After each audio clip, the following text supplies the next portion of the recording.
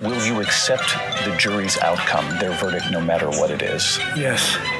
And have you ruled out a pardon for your son? Yes. You have.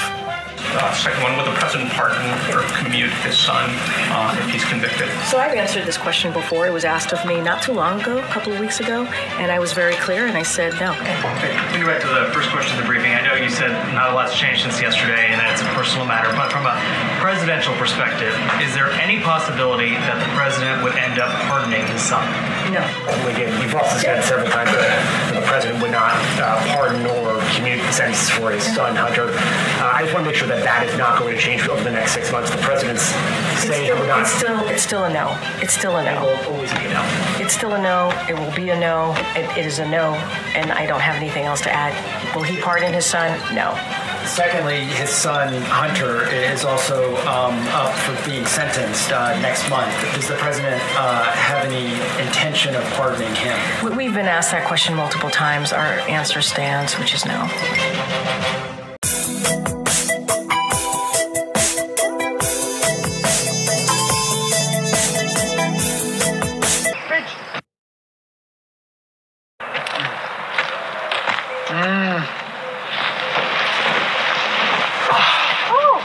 Your Majesty. How's it going, Marie?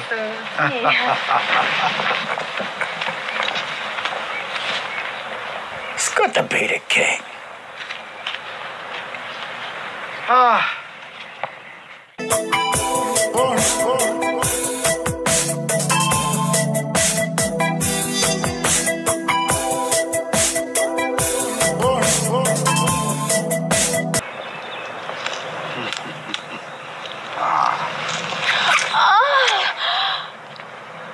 It's good to be the king.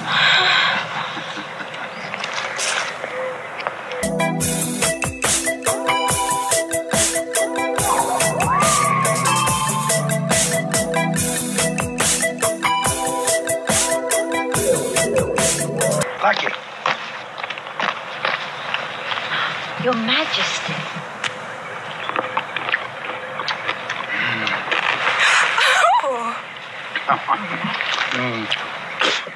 It's good to be the king.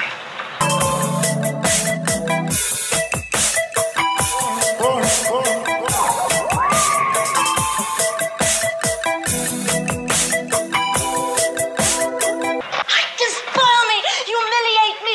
Only do it! Do it! Hump! Hump! Hump! It's good to be the king.